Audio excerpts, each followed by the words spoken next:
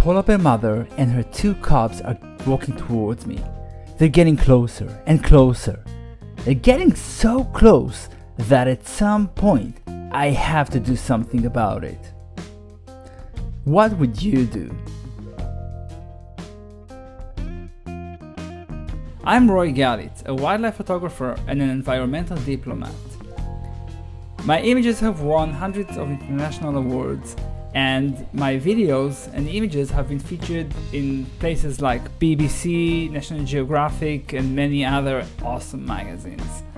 I'm also guiding special expedition in these extreme conditions. But before we start, please comment below and tell me what is your favorite animal, and perhaps I'll talk about it in one of my next videos. You can find polar bears all over the northern part of the northern hemisphere. The southern they go is Hudson Bay in Canada, but you can find them in Alaska, northern Canada with the northern islands, and across northern Russia and Svalbard and the Russian Arctic archipelagos like Franz Josef Land and Nova Zemlya and all over that area, and of course the northern ice cap. Svalbard is a Norwegian archipelago. It's just about halfway between Norway and North Pole. It's about 1,000 kilometers south of the North Pole itself. Svalbard is an archipelago consisted of several islands, the largest one being Spitsbergen, the second largest is Nordaustlandet, and the third one and fourth one are Edgeøya and Barentsøya. Svalbard is a very unique place. Actually, there's not really seasons like you know wherever you live, but most of the times it's either the dark period or the light period. It's in the winter time, it's 4 months of darkness, and in the summertime it's 4 months of daylight, meaning the sun doesn't set in the summer and doesn't rise at all in the winter time. During the short spring and autumn, the sun switches from daylight to nighttime or the other way around. So almost every day, the day gets longer by almost an hour during the season around March 21st, which is the equilibrium between daytime and nighttime. So the day and night are at the same length, 12 hours and 12 hours. If you want to see polar bears, usually you want to come not in the winter time because it's really dark and it's really hard to find them. You don't want to come in the autumn where it's really hard to find them because there's not enough ice. But you should come in the springtime or the summertime where there is still plenty of ice, and polar bears live where the ice is. They rely on the ice to survive, and they can't survive without ice, so you know where to look for them.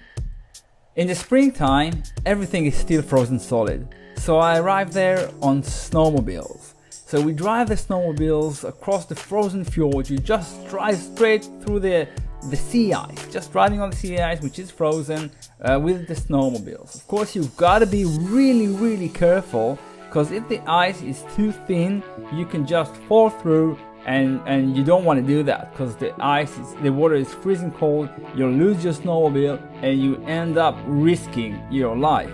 People have actually died this way, so you don't want to do that.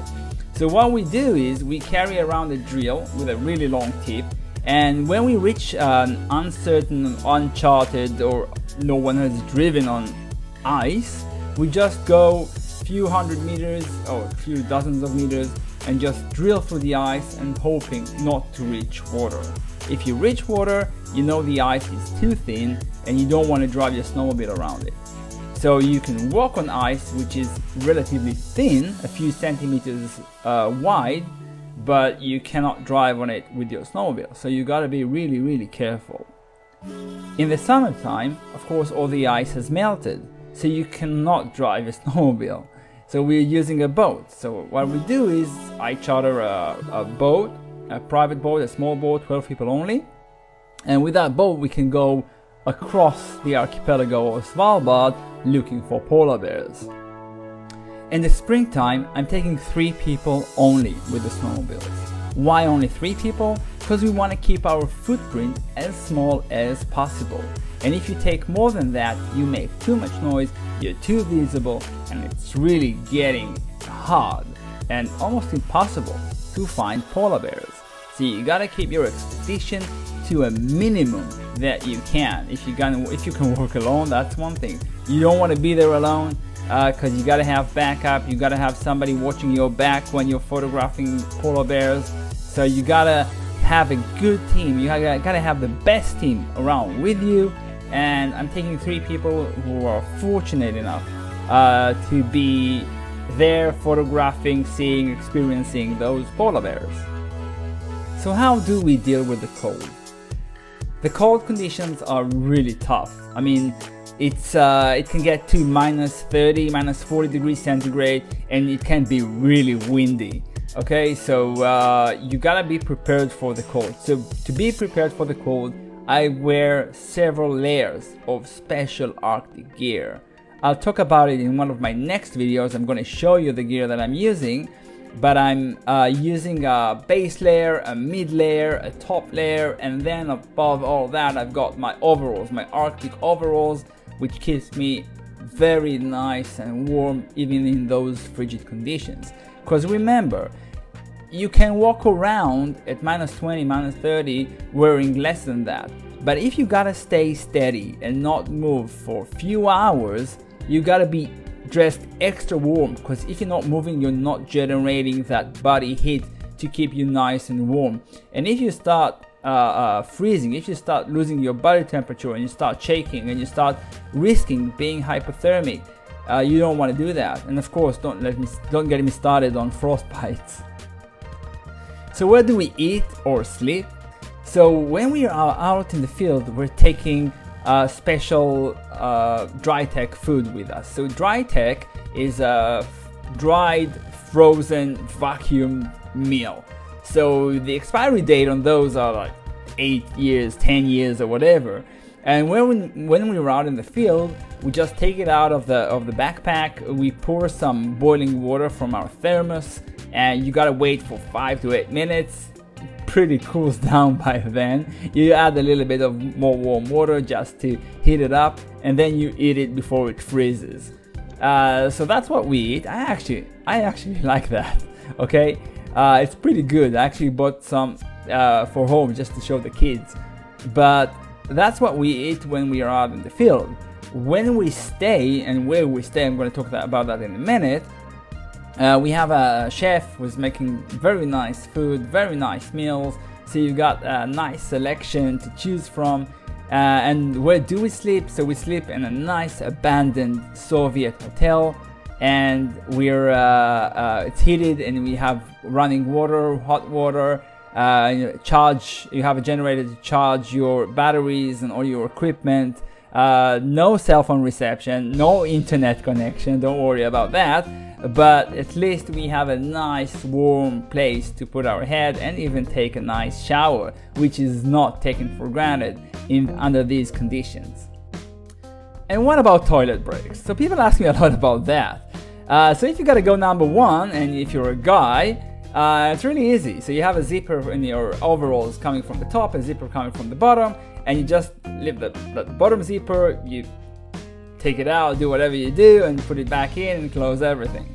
If you're a lady, it's a little bit more complicated. So you can either use a device called a shiwi, which helps ladies urinate like guys.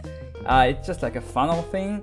Or you can, if you're a lady, you take the suit off and you hold it between your legs and you do what you do and you put it back. If you have to go number two, well, don't. But if you do, you go behind a nice pile of snow. You gotta be ready. You gotta know that there are no polar bears or no risk around there, and you just dig a hole in the snow, do what you do, and then cover it up. That's what we do. So again, preferably not. Finding polar bears is not that easy because, well, I mean, bears are white and the background is all white. So what we do is we go on a high level plain or a high hill or something like that at the edge of the fjord, and with binoculars we search around, we scan the area, and I'll tell you, I got one of the best scouts out there, and he can find polar bears where I can't even guess where they are. So I mean, you look around, you see nothing, and then this guy goes, "Oh my God, I saw a mother and two cubs," and I'm like, "Where?" "Here, look." I'm just looking with the binoculars, and where? So I mean, yeah, you gotta have that specialty. Sometimes I find polar bears, just to be honest, but most of the times, my local scout specialist, he does the most amazing job. He has polar bear magnet eyes. So finding polar bears is the tricky part. So what we do is, when we're asleep, this scout, this pro guy, goes out by himself, searches for the polar bears, and just when we wake up, he just sends us a message on the satellite phone and tells us exactly where to go. That's the best way to do it. That way you don't waste any time searching. So basically there are three types of polar bears. One is the butt bear. So butt bears don't really like the attention, and if they see us coming, or if they see any human coming, they just go away, walk away. Of course, we don't chase them because we don't want to bother them. We don't want to harass the bears, we don't want to harass the animals, and even if we do approach them, we only see their butts, so hence the name butt bears. The second kind of bear is the indifferent one, and these are the best kinds of bears, because it might sound like they're rude, but actually they're perfectly fine with our presence, so they don't mind us being there and photographing. And the third kind of bear is the aggressive bear. And these guys don't play around, they don't like the attention, they might try to charge at you, attack you, they might consider you as food. And of course we don't want that either, so we don't stick around. So we only work with bears that are perfectly fine with us being there. Remember, it's their home and we are the guests. Getting close to polar bears isn't that easy. So you don't just approach a polar bear, and the best way to do it is let the polar bear, or basically any other animal, come to you, get closer to you. So we basically see where they're going and we place ourselves in that area, vicinity, not directly in their path, but somewhat in that direction. So when they're getting closer to us. And if an animal, any wildlife is in control, they feel a lot more safe, a lot more secure, and it makes sense. Okay, so we don't chase them, we don't approach them, we don't hunt them down. We don't want to do that. You don't want to do that. So again, respect is the key. If a polar bear gets too close, of course, we have protection. Okay, we have a gun as required by law in Svalbard. You have to carry a rifle. We have a flare gun to make noise and sound and scare bears away. And we have bear spray, which is basically like a pepper spray, which you don't want to use against the wind. It's a very bad idea. The best way to use these protection is don't use them at all. If you get into a situation where you had to use one of the protection measures, you've gone too far, you went too close, and we've never done it. We've never had to use it. We really respect the animals and we really respect the polar bears, and we don't want to come into any situation where we might have to even remotely shoot in the direction of a polar bear. Because once you do that, of course, it's bad from so many reasons, but also that bear won't trust you ever again. I mean, don't shoot the bear, but even if you try to scare it, it won't trust you. So don't go into that situation. If your bear comes near you, you just get away. That's why you gotta keep your distance. You get away from the bear, you drive, we are on snowmobiles, we get away from the polar bears, we don't pose any danger to them or to ourselves, and this is the best way to be around nature. Don't get into situations that you cannot get out of. Of course, in all of these expeditions in the springtime, we have special permits, and those permits from the Norwegian government, from the governor of Svalbard, those permits allows us to go where no one else can go. So don't try to do what I did if you don't have those permits. Don't try to go close to polar bears without special permits, because you are breaking the law. So without the permits, you can stay about 500 meters away from polar bears. With the permits you can go closer, but again, you have to have those special permits to go to those areas where we are active and to get closer to polar bears. How do we get out? After we finished photographing polar bears, you retreat in the same way you came in. So you just turn around, you drive away, not crossing their path, not disturbing them in any way. You pack everything after you've gone enough distance away from the polar bears. By the way, the same with eating. So if you're eating something, you gotta get really far away from polar bears so they don't smell the food and try to approach you. And you do not want polar bears associating humans with food. So, what do you think? Tell me in the comments below and let me know if you're interested in getting closer to polar bears, because I'm taking expeditions over there. And if you want to know anything new about polar bears, write me down below. Let me know what you think. Let me know if you think I'm crazy or professional, if I'm doing the right stuff in your opinion.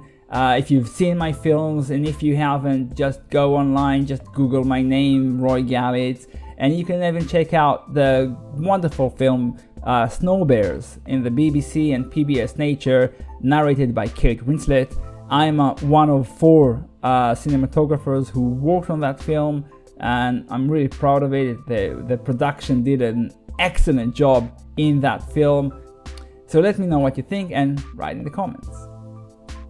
In the next video, I'll explain about polar bear photography in the summertime, where there is no ice. We go around with the boat and we lower zodiacs to get closer to polar bears, and when we get close, that's when the magic happens. Again, I remind you to subscribe, hit that notification bell button, and stay posted on future videos on polar bears and whatever animals you wrote down in the comments that I'm going to talk about in the future, and let me know what you think. So yeah, please subscribe and see you soon.